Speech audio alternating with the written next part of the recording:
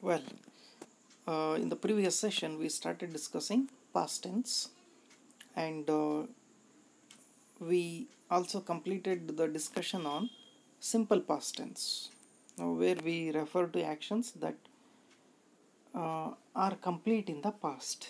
For example, I walked, I read a story, I wrote notes, and so on. The structure is very simple, like subject, verb in its second form, past form, V2, and there can be an object. So that's how it is simple tense, simple past tense. So in this class, let's continue the discussion on past continuous tense. So when and how do we use continuous tense? So as the word itself suggests, continuous past and continuous. ಭೂತಕಾಲದಲ್ಲಿನೇ ಕ್ರಿಯೆಗಳು ಇನ್ನೂ ನಡೀತಾ ಇತ್ತು ಅಂತ ಹೇಳೋದಕ್ಕೆ ಈ ಥರದ past continuous tension ನಾವು use ಮಾಡ್ತೀವಿ. It is used to describe that an action was in progress are incomplete in the past. Okay, an action was going on, it was in progress, ನಡೀತಾ ಇತ್ತು ಅಂತ ಹೇಳಿದಾಗ ನಡೆದಿತ್ತು ಅಂತ ಕಂಪ್ಲೀಟ್ ಅಂತ ಹೇಳೋಕ್ಕಾಗಲ್ಲ ನಾವು.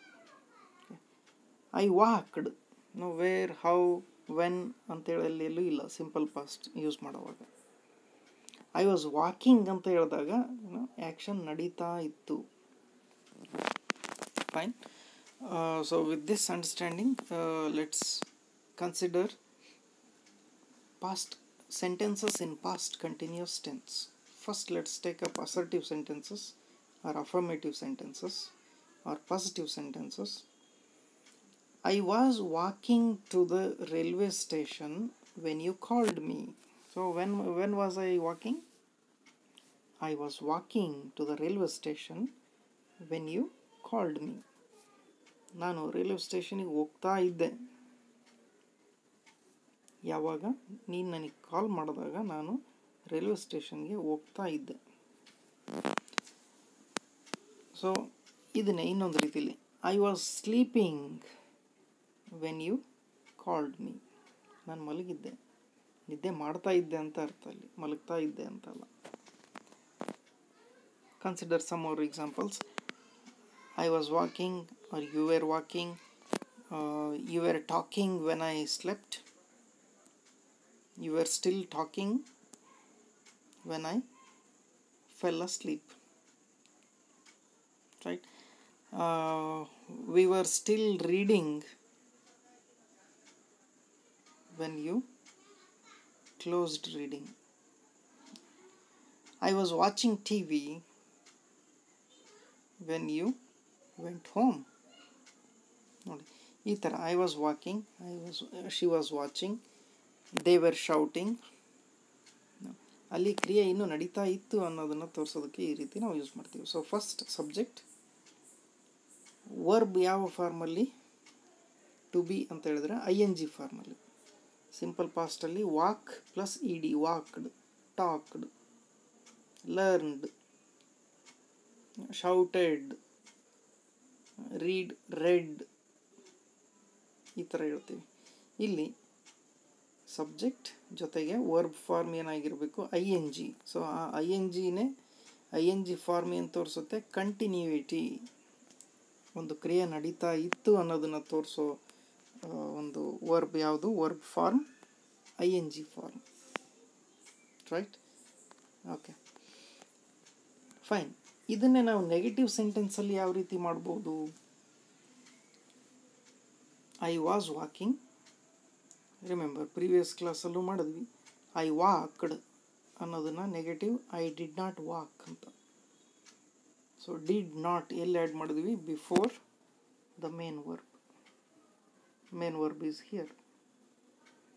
ಸೊ ಇದಕ್ಕಿಂತನೂ ಮುಂಚೆ ಇಲ್ಲಿ ಐ ವಾಸ್ ವಾಕಿಂಗ್ ಅಂತ ಇದ್ದದ್ದು ನಾಟ್ ಆ್ಯಡ್ ಮಾಡಿದ್ದೀವಿ ಇಲ್ಲಿ, ಹೆಲ್ಪಿಂಗ್ ವರ್ಬ್ ಜೊತೆಗೆ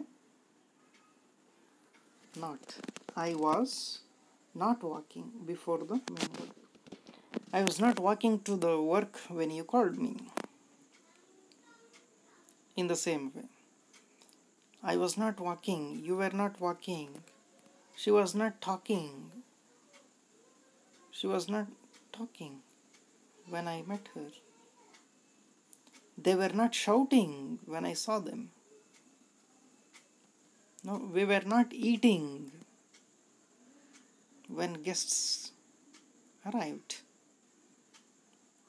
ಅರ್ಥ ಆಗ್ತಿದೆ ಅಂದ್ಕೊಂಡಿದ್ದೀನಿ. ಸೊ ನಾಟ್ ಆ್ಯಡ್ ಮಾಡಬೇಕು ಇಲ್ಲಿ ನೆಗೆಟಿವ್ ಸೆಂಟೆನ್ಸ್ ಮಾಡೋದಕ್ಕೆ ಮೇನ್ ವರ್ಬ್ಗಿಂತನೂ ಮುಂಚೆ ಇಲ್ಲಿ ನಾಟ್ ಆ್ಯಡ್ ಮಾಡಬೇಕು. That will make the sentence negative sentence. Okay, interrogative ಹೇಗೆ ಮಾಡೋದು ಅಥವಾ ಅದರ ಸ್ಟ್ರಕ್ಚರ್ ಹೇಗಿರುತ್ತೆ? ಇಂಟ್ರೋಗೇಟಿವ್ ಸೆಂಟೆನ್ಸ್ ಸ್ಟ್ರಕ್ಚರ್ ಇನ್ ಪಾಸ್ಟ್ ಕಂಟಿನ್ಯೂಯಸ್ ಟೆನ್ಸ್. ರಿಮೆಂಬರ್, ಈ ಸೆಷನಲ್ಲಿ ನಾವು ಡಿಸ್ಕಸ್ ಮಾಡ್ತಿರೋದು ಪಾಸ್ಟ್ ಕಂಟಿನ್ಯೂಯಸ್ ಟೆನ್ಸ್ ಓನ್ಲಿ. ಕ್ರಿಯೆ ನಡೀತಾ ಇತ್ತು ಅಂದರೆ ಇನ್ಕಂಪ್ಲೀಟ್ ಆಗಿತ್ತು ಅಂತ ಹೇಳೋದಕ್ಕೆ. Okay, was she walking to the office when she called you? She was walking to the office when she called you ಅನ್ನೋ ಅಫರ್ಮೇಟಿವ್ ಸೆಂಟೆನ್ಸನ್ನು ನೋಡಿ. ಇಲ್ಲಿ ಶಿ ವಾಸ್ ವಾಕಿಂಗ್ ಅಂತ ಹೇಳಿದ್ರೆ ಇವೆರಡು ವರ್ಡನ್ನು ಇನ್ವರ್ಟ್ ಮಾಡಿದ್ರೆ ಶಿ, ಇಲ್ಲಿ ವಾಸ್ ಶಿ ಅಂತ ಇರೋದನ್ನು ಶಿ ವಾಸ್ ಅಂತ ಮಾಡಿದರೆ ಅಫರ್ಮೇಟಿವ್ ಆಗುತ್ತೆ. ವಾಸ್ ಶಿ ಅನ್ನೋದು ಇಂಟ್ರಾಗೇಟಿವ್ ಆಗುತ್ತೆ. ಸೊ ಬೇರೆ ಎಲ್ಲ ಸೆಂಟೆನ್ಸ್ ಸ್ಟ್ರಕ್ಚರ್ ಸೇಮ್ ಇರುತ್ತೆ. Right? Was she walking was she walking to the office when she called you? So past form of the verb to be, he was, were, ಇದನ್ನು use ಮಾಡಿದ್ಮೇಲೆ subject she and verb in ing form walking, and the object and other part of the sentence remain as they are.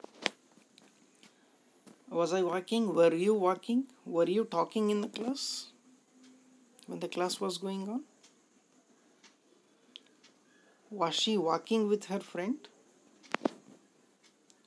Were we talking in the class? Were they shouting at the thief? Okay. ಈ ಥರ ಇಂಟ್ರಾಗೇಟಿವ್ಸ್ ಅಂತ ಹೇಳಿದಾಗ. So why was he shouting? ಇಲ್ಲಿ ಇನ್ನೂ ಬೇರೆ ಥರದ ಇಂಟ್ರಾಗೇಟಿವ್ಸ್ ಹೇಗೆ ಮಾಡ್ಬೋದು? WH ವರ್ಡ್ಸ್ ಯೂಸ್ ಮಾಡಿ. Why was he shouting? WH word ಯಾವುದಾದ್ರೂ ಆಗಿರ್ಬೋದು. What, wear, Y, who, how. Past helping verb was R var. Why was he subject. Okay, and the verb in ing form. Why was he shouting? Why were they talking? Where were they going? Where was she going? What was he eating? What was he doing? So this is how past continuous tense in interrogative sentences can be. Consider some more examples. I was writing articles on different topics when you came. ಬರಿತಾ ಇದ್ದೆ. I was writing, ಬರಿತಾ ಇದ್ದೆ. I wrote ಅಂತ ಹೇಳಿದ್ರೆ ಏನಾಗುತ್ತೆ ಅರ್ಥ ಮಾಡ್ಕೊಳ್ರಿ. I wrote an article, simple past ಆಯಿತು. ಬರೆದೆ ಅಷ್ಟೇ ಅದರ ಅರ್ಥ. ಅಲ್ಲಿ ನಾನು ನಿನ್ನೆ ಒಂದು ಆರ್ಟಿಕಲ್ ಬರೆದೆ. ಯಾವಾಗ ಬರೆದೆ, ಯಾವಾಗ ಬರಿತಾ ಇದ್ದೆ. ಈಗ ಈ ಥರ ಕೇಸ್ ಅರೈಸ್ ಆಗುತ್ತೆ. ಏನು, ಫೋನ್ ಬಂತು ಅಥವಾ ಮಳೆ ಬಂತು, ಫ್ರೆಂಡ್ ಬಂದರು, ಗೆಸ್ಟ್ ಬಂದರು, ಆವಾಗ ನೋಡಿ. ಯಾವಾಗ ಐ ವಾಸ್ ರೈಟಿಂಗ್, ಬರಿತಾ ಇದ್ದೆ. ಆ ಆ್ಯಕ್ಷನ್ ಯಾವ ರೀತಿ ಹೇಳಬೇಕು? ಎರಡು ಆ್ಯಕ್ಷನ್ ನಡೀತು ಅಂತ ಹೇಳಿದಾಗ ಐ ವಾಸ್ ರೈಟಿಂಗ್, ಆರ್ಟಿಕಲ್ ಬರಿತಾ ಇದ್ದೆ on different topics when you came. He was reading various kinds of books. ಓದ್ತಾ ಇದ್ರು ಅಂದರೆ ಆ್ಯಕ್ಷನ್ ಕಂಪ್ಲೀಟ್ ಆಗಿಲ್ಲ, ಅಲ್ಲಿ ನಡೀತಾ ಇದೆ ಇನ್ನೂ. They were playing football in the field. She was drinking coffee in the coffee shop. He was studying in the library. Last evening he was studying in the library. So this is the usage of a past continuous tense. So I was listening to melodious songs last evening. ಕೇಳ್ತಾ ಇದ್ದೆ. I listened to melodious songs last evening ಅಂದರೆ ನಾನು ಕೇಳಿದೆ. ಕೆಲವೊಂದು ಡ್ಯೂರೇಷನಲ್ಲಿ ಇನ್ನೊಂದು action ನಡೆಯುವಾಗ ಅನ್ನೋ question ಬಂದಾಗ ನಾನು ಕೇಳ್ತಾ ಇದ್ದೆ. ಕನ್ನಡದಲ್ಲೂ ಕೂಡ ನೀವು ಅದನ್ನು ಅರ್ಥ ಮಾಡ್ಕೋಬೋದು, ಡಿಫ್ರೆನ್ಸ್ ಏನು ಅಂತ. ನಾನು ಹಾಡುಗಳನ್ನು ಕೇಳಿದೆ ಅಂತ ಹೇಳೋದಕ್ಕೂ ಕೇಳ್ತಾ ಇದ್ದೆ ನಿನ್ನೆ ಸಂಜೆ ಮಧ್ಯಾಹ್ನ ಅಥವಾ ಬೆಳಿಗ್ಗೆ ಅಂತ ಹೇಳೋದಕ್ಕೂ ಏನು ಡಿಫ್ರೆನ್ಸು ಅಂತ. He was traveling around the world. They were playing hockey on that field last week. The poet was writing a romantic poem. Were you enjoying the concert of realistic songs? Interrogative idu. So this is how the sentences can be, or the actions can be noted, reported in past continuous tense. I hope this concept of past continuous is understood. Let us discuss past perfect tense in next session. Thank you.